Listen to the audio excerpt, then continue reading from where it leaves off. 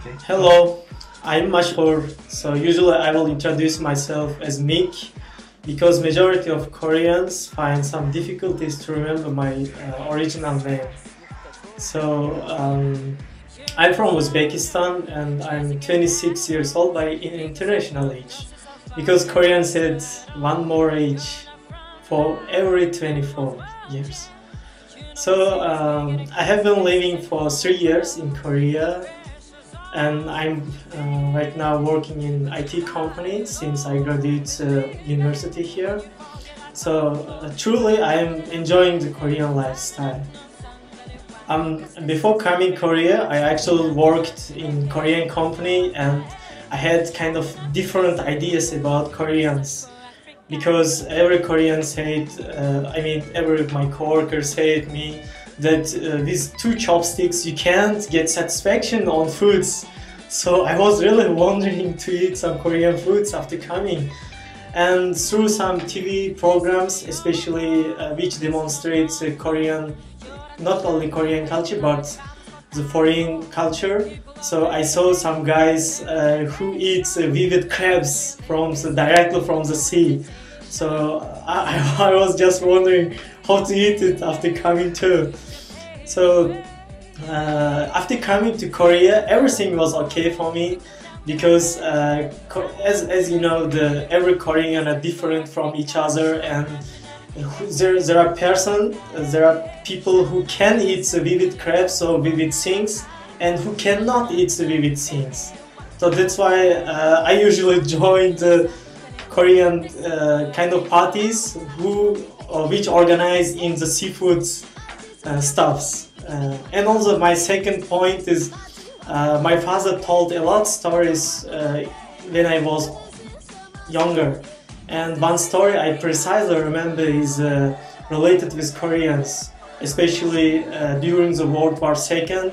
The Korean people were emigrated to Russia, and Russia sent them to Uzbekistan.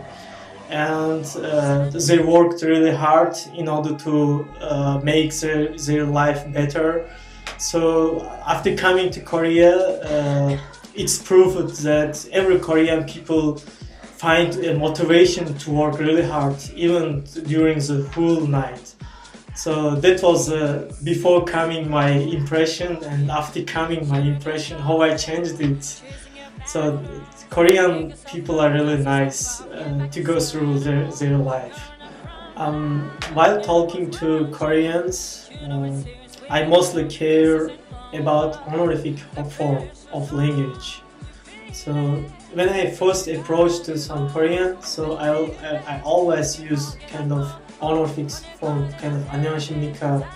It means good morning or good afternoon, sir. It's kind of honorific form of Korean language. And also one thing that they always ask your age. It's the first time when you meet, and they use proper language form. So this is also one of important things while you're talking with Koreans. And body language, I'm not sure while you're talking to Koreans they take care of it or not, but when you talk to older people, so you just cannot see their eyes directly. You should just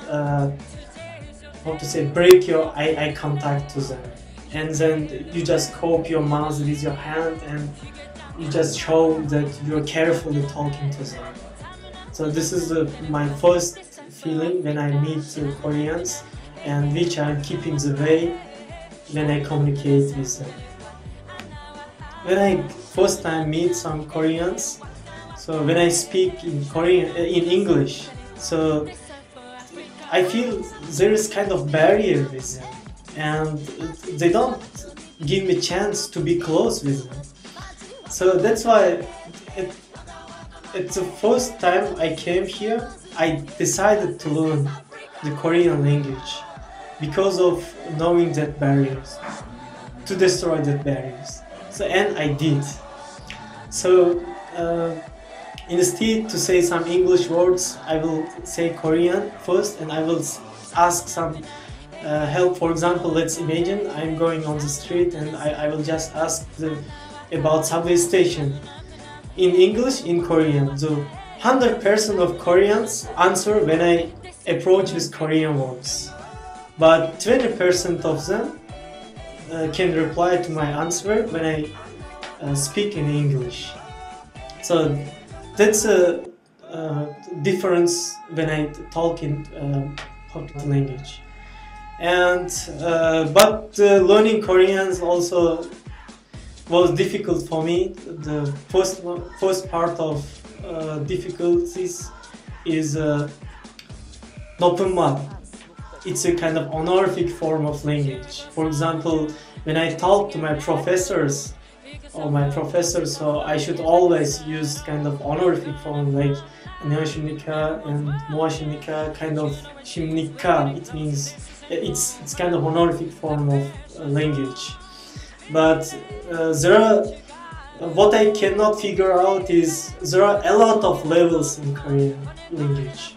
For example, when you talk with your clients, there's kind of 하세요, 세요 kind of form. But while you're talking to youngers, so you just do 뭐해, it means it's kind of friendly form of language. So the difficult part for me was honorific form of language, which is most hard when you talk with elders. And also kind of gerunds and passive tense is also hard because in Korea, for example, 떨어졌다, 떨어지다, there are full difference between these words. So I always confuse such words. And I like really Korean proverbs, especially when they use, for example, 목이 빠지게 기다리다. That means you're really waiting for something, and when I say to them, for example, if the food is late, so I always 목이 빠지게 기다리다, and every Korean laughs. So it's kind of funny for them, and they really like it when foreigners say. And also I just say that I lived in Jeju, so there are kind of dialects. 뭐 먹은, 뭐 하는. It's kind of when I say them with dialect, they also find out that I experience in Korea so much period, and they really like that kind of words. And there's also one point that in Korea, it's not usual to eat alone. So Koreans usually call every friends, and they don't usually eat alone. So I don't know why, but they usually don't be a target because all people are around him see him or her who's lunching alone, and it's kind of strange for the who's actually eater.